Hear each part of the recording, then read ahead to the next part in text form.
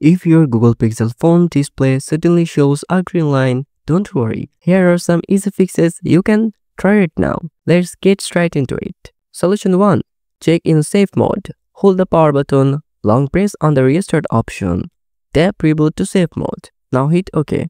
Once your phone restarts in safe mode, see if the green line is still there. If the line disappears, a third-party app is likely causing the issue. Solution 2. Reset display color setting. Go to settings, then find an open display. After that, go to colors. Now select natural. This resets your color calibration and can sometimes remove the display tint or line issue. Solution 3. Update or factory reset. Go to settings, then system.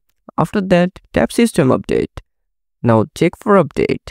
If this issue remains, do a factory reset, and remember that before doing a factory reset, please save your important documents and files to other device or storage, because after factory reset, all of your data will be deleted.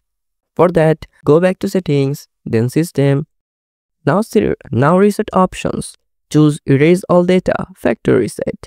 That's it. Try these fixes before rushing to a service center. If this don't work, then there will be a hardware issue.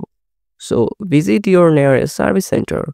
Or if this helped, don't forget to like the video and subscribe for more quick tech fixes.